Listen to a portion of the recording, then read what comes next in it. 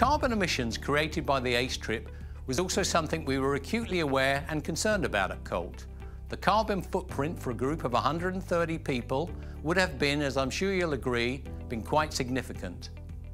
Therefore, we took the action to offset these emissions by planting trees in time for the original date of our Ace trip in March.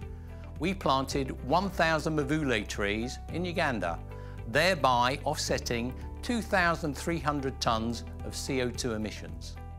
Why the Mvule tree? Because it's the best and most efficient tree in the world for carbon capture. And why Uganda? Because it's the location with the best climatic conditions on the equator for carbon capture.